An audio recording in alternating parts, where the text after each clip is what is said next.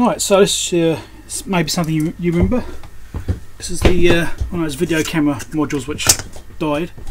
So I'm going to have a little bit of an investigation to see what's going on here. Hopefully it's something simple. So I've got power onto it. I'm just going to do some little checks to see if I can identify if there's an issue with the voltages or some other thing like that. Now the input comes through these wires here. These are control circuitry because it's got a little joystick thing on it. Let's get my little stand. Hold on a second. Let's get this thing. Use this. Make it a bit easier.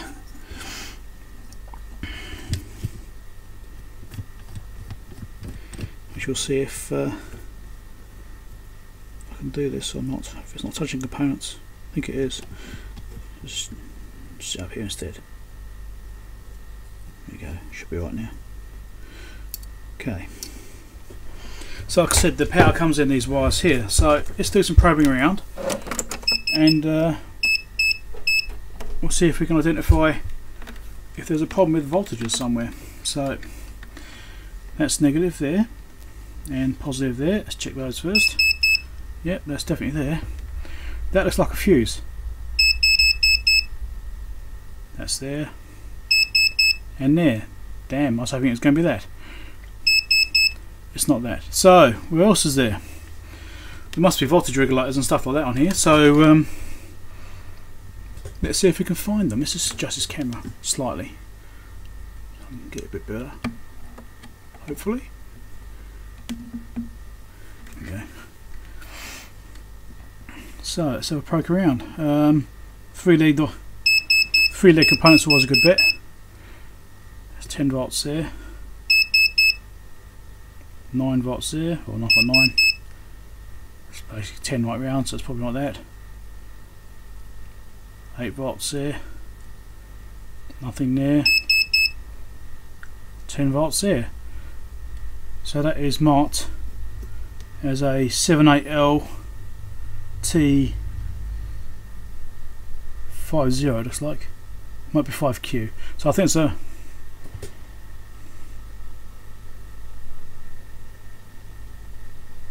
that's interesting actually. If that's what it says. That's 8 volts there, not 5 volts.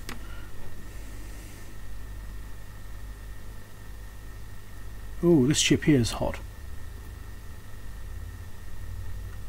That chip there is getting hot. Let's just get my thermal camera out.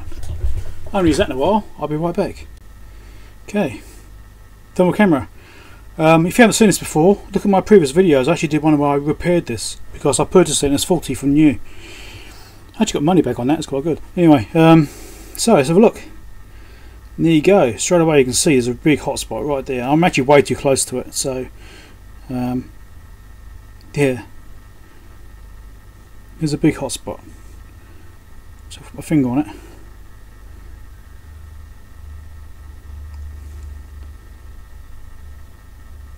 Okay, so there's a hot spot right there on the chip. There's also another one just over here, a bit further up. Who is that one? I've probably been trying to work this close. It's quite hard to try and actually find where it is. So, yeah, there's 2 hot spots here. There's a capacitor.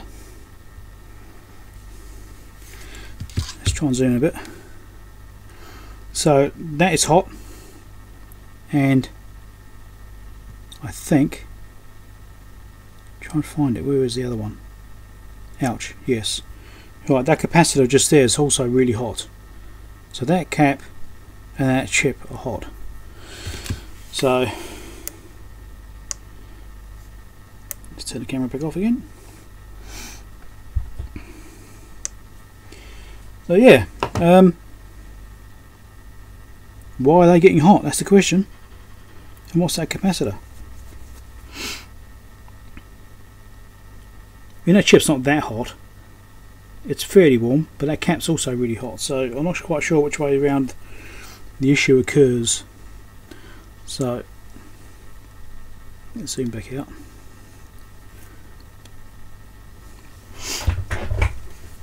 So what can I tell from this? Well, let's have a look.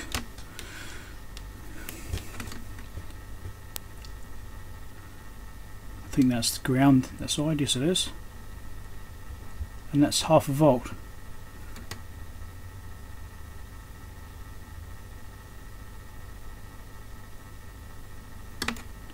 So it's more heat from other places too.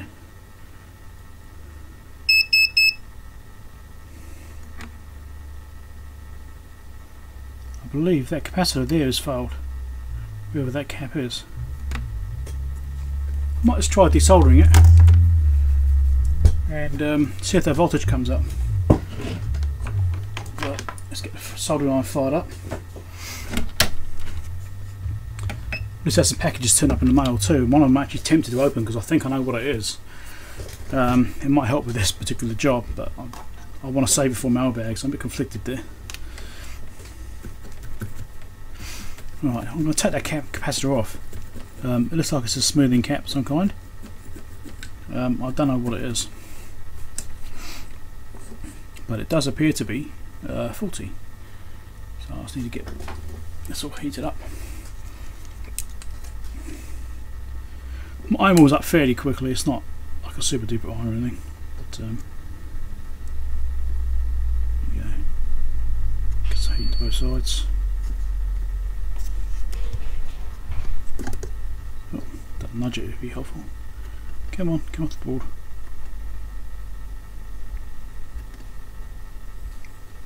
Oh, come on. I might have to do this a little differently.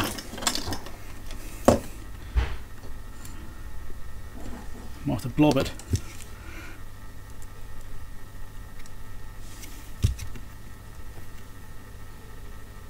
Come on. Bit of a mess, but it might work. Come on.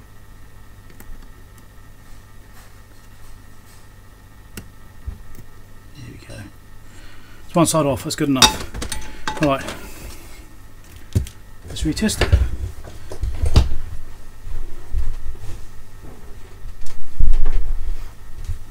Put that in. And let's see if the voltage is changing the other side. Before I was getting half a volt. Now I'm getting 0.6 of a volt. It hasn't really changed anything. That chip's still very hot. Yeah, so it didn't really change anything. So it probably isn't that capacitor. Probably that chip. So it's likely to be no good. Well, I've reattached that capacitor. Used the hot air station this time, which is probably what she used to take it off in the first place. And I thought I'd just have a look on this side of the board as well. Alright, so let's see what we get. That should be negative there, let's double check. Yep, 12 volts there, that's fine. So let's have a look around. What we got here? 3 volts across there. 3 volts, which is probably fine. Half a volt on that one. So I don't know, that's well, 3.3 volts. It's probably the voltage it runs off. So we've also got some transistors here, like standard transistors, don't look anything special. Yeah. So I don't know, I can't really tell anything from that, which is a bit of a disappointing video. Oh well.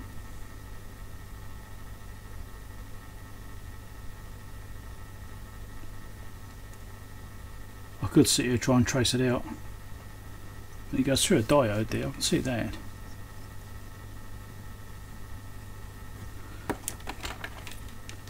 Pretty sure I checked that already, just want to make sure.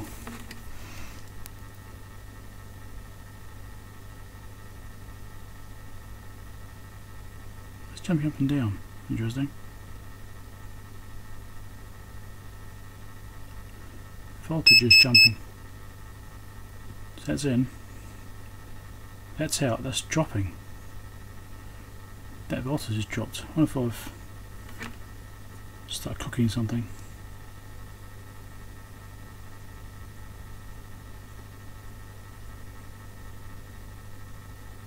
Still very hot around here.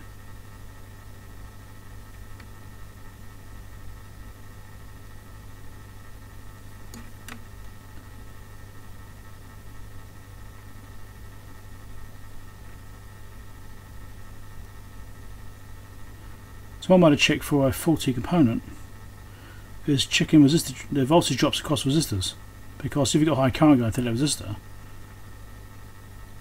you get a big drop on each side. Right, so you might have 5 volt going in and 1 volt coming out, for example.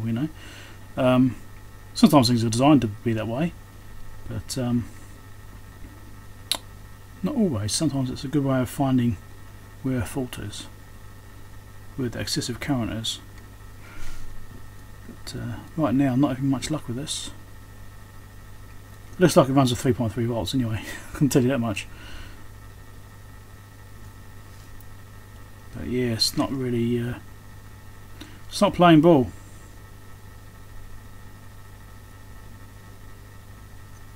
And that is definitely getting hot around here. So yeah, I think I'm going to have to call this one a no-go, a failed repair. I'm pretty sure that's stuff. So, oh well, never mind. It's worth a little play. Catch you later.